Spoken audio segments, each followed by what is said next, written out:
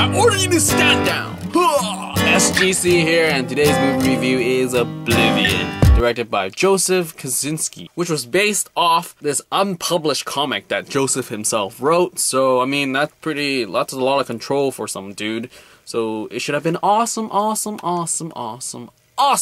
if you didn't know, this film has Tom Cruise, Olga Kurylenko, Morgan Freeman, Andrea Riseborough, and that's pretty much all you need to know. So it's the year 2077, and people are not on Earth anymore, and somehow Tom Cruise and Andrea are stuck on Earth, and they're fixing droids because they need to, like, I don't know, look after these huge machines that suck up water to convert into energy to send it off to, like, this other planet or space station that all human being is on now.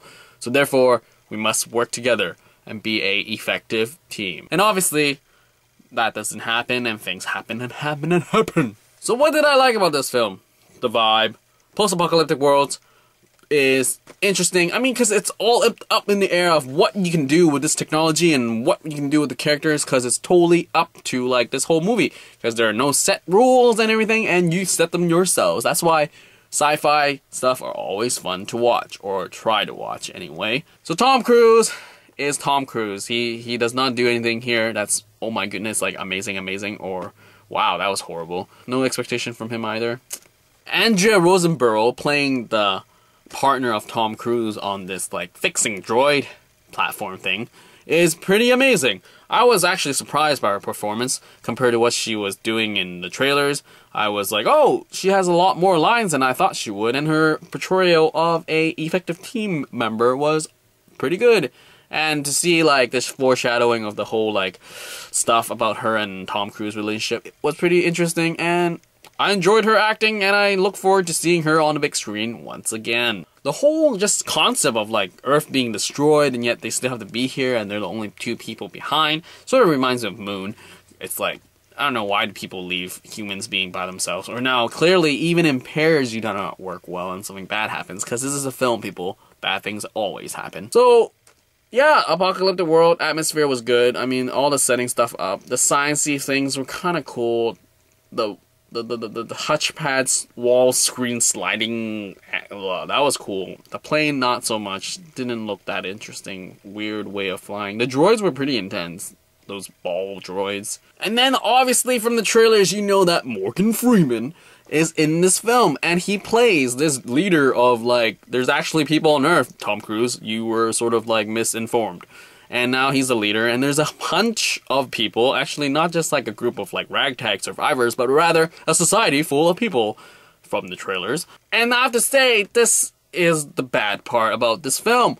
What I didn't like about this film was Morgan Freeman's whole society thing. Like, if there was a ragtag group of survivors, that would have been kind of cool. I mean, even showing a Lannister in this film was not the saving grace. I mean, I wanted some, like, more realistic, as in, like, this society was actually important to this, like, you know, this film. But it didn't really play a big role except for setting certain set pieces, but it was like, you didn't need a society full of people. Maybe, like, a group of, like, 20 would have been done well. Like, brings up Colony. Colony had a good sort of amount. No, actually, no. Colony should have a whole society, but I don't know why they had an amount. Anyway, and then Morgan Freeman's, like, whole society thing had a way too much time spent on them for story-wise. They could have been cut down a lot shorter, and I would have totally enjoyed the film more, because they weren't really crucial to this entire, I don't know, like, storyline. Like, the things that they did for this story, a lot shorter would have been nice. Next up of what I didn't like, Olga, the Bond girl. Again, as a Bond girl, she didn't do much, and here she even had more screen time, but didn't do much either. I was totally like, Olga, get off the screen, bring Andrea in. I totally bought Andrea so much more, and Olga, ugh, like, I don't know how you're gonna redeem yourself after, like, James Bond, and now this. So again, if you've seen my Great Gatsby review, I was saying how the first half of the movie was really good, and the latter half was not so well. Well, this is the same case here. In Oblivion, the first half when the world is introduced, everything's setting up, and then, like, mysteries was pretty good, except for the last half, and when everything sort of unraveled, and then you sort of got to know what happened and what really is real and what is really, really real, then it's just like, here, accept everything that we told you and have fun with it, sort of thing.